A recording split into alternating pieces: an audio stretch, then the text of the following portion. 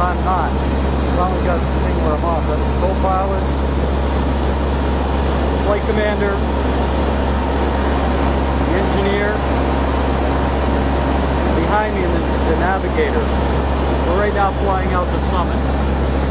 Hard to see, there's not much out there. There you go, I'm not sure. Actually, that's not cloud cover, a lot of that's ice. Hi guys, we're at the summit. It's about 6 degrees, about a 25-mile-an-hour wind. It's snowing. Have the plane, they're offloading fuel. I'm going to turn this camera around a little bit because I'm not sure how long I'm going to be able to shoot. There's the little thing, it says summit there, and behind it is the power station and their inverters. They have a bunch of skiway grooming equipment, including bulldozer and other things, and this is what takes care of the research station.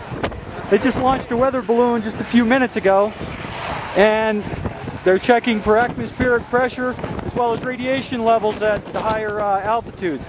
All of this stuff came in on a C-130. It's pretty wild. And that's the main building that's over there, and they do a lot of the pressure stuff. I know it's very white, guys, but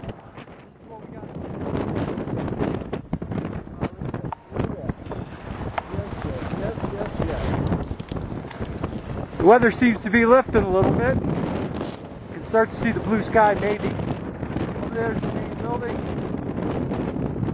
There's a dome on it. There's a plane in the background. And where they live is that green thing over there. And the power station. Okay, we're inside the greenhouse. Greenhouse. And say your name again. So I'm Matthias Pio. Okay. French scientist working in Germany. Great. And let's have a little science tour.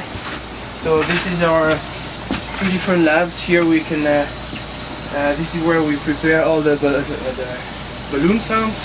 Mm-hmm. And here we have some instruments which are related to the Max was there, an instrument which is looking at gas phase compounds in the atmosphere. And you like Macintosh computers? You like Macs? I don't personally, but I prefer Windows. But we won't tell. Relaxing, I can show you there. This is the place where we monitor all our instruments. So on the DOAS with the spectrometers, lots of computers, and now it's quite empty because it's all prepared for the winter.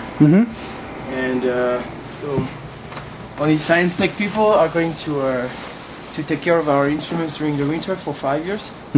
And so we can live with them, and they. So you don't have anybody up here in the winter, right? Science tech people stay here. Really? There's about a few people staying here in the winter, and yeah, and they take care of all the instruments. It's got to be cold up here in the winter. Kind of cold, yeah. It's about -60, sometimes -70. And that's Celsius too. Celsius. Yes. 70 Celsius. So it's very, very, very cold. It's very cold. What else? There we have some medics rooms. Some kitchen. And that's it. Here is all about rooms for Scientech. Yeah. That's great. All right. Well, thank you very much. No problem. All right. Well, here we go, guys. I had to put my neck up on because it's getting really cold outside. Talk to you soon. We're leaving now. They said that we have to get back on the plane. They finished offloading fuel.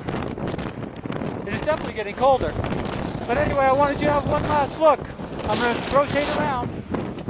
There's the garage. That's usually the only thing that's not buried. There's the greenhouse.